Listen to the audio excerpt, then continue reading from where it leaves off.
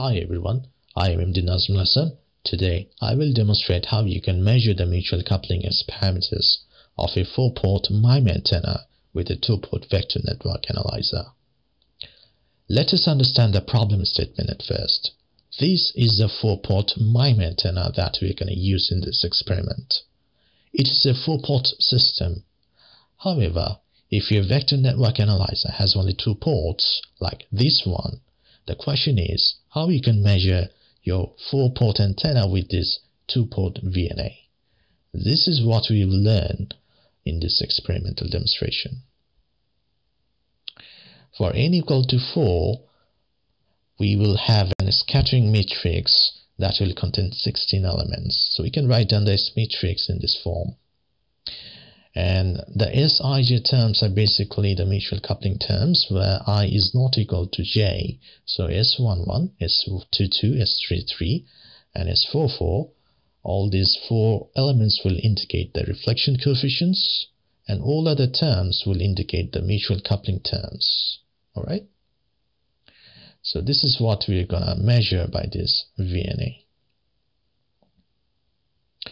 We basically designed and simulated this antenna in HFSS, and this one is a single element having a partial ground plane, so it will radiate like a dipole antenna. And this one is the MIMO version of the same antenna, and the elements are arranged in such a way so that the polarization of each element is different from the adjacent element, so it enables polarization diversity gain.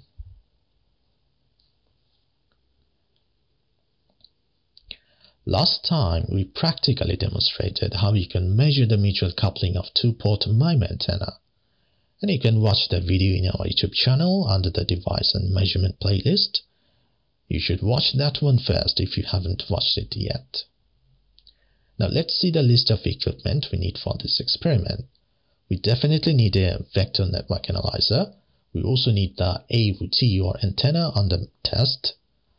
And then we also need a pair of 50 ohm coaxial cables, a USB drive to save the measurement data from VNA for post-processing, and finally we also need a pair of 50 ohm broadband RF load terminations.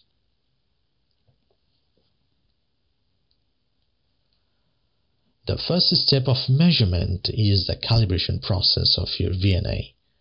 And if you don't know how to calibrate your VNA, then you must watch this video and it will explain everything. Anyway, so this is the fabricated version of the 4-port MIMO antenna, and we're going to use Agilent E8364B VNA that supports up to 50 GHz of measurement. And as you can see, the VNA has only 2 ports. And the antenna has 4 ports. So what we did, we connected 2 antennas with the 2 ports of the VNA, and then we terminated the other 2 ports with these 50 ohm load terminations. Alright, so these are the basically 50 ohm RF load terminations. So in this way you can sequentially measure all the 16 elements of this matrix of this 4-port MIMO antenna and quantify the mutual coupling terms that are basically those Sij terms where I is not equal to j.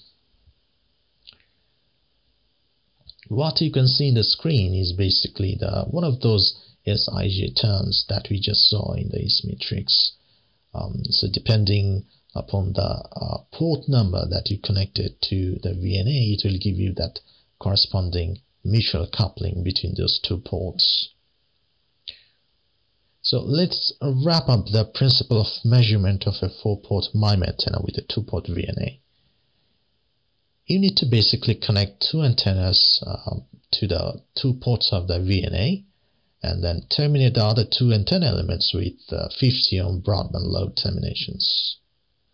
And you have to repeat this process for each of the ports, and basically you have to make this an even combination so that you can cover all the elements inside this matrix. So for this configurations in the figure, we are basically measuring only a particular block of this S matrix. In this case, it is only measuring this little 2x2 matrix of this 16 element matrix.